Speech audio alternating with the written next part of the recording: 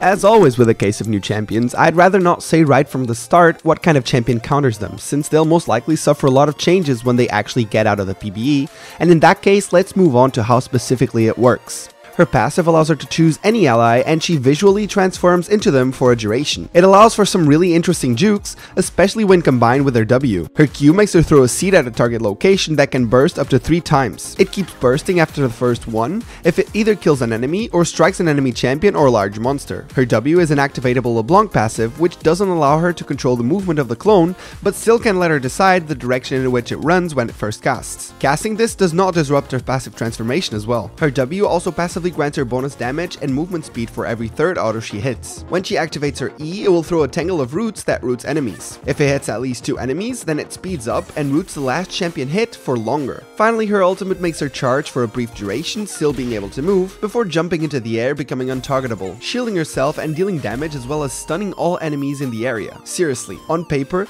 this sounds like one of the most powerful ultimates in the game. It's a mixture of Nunu damage, Zeya untargetability, Kai'Sa shield, and pre-work Galio CC.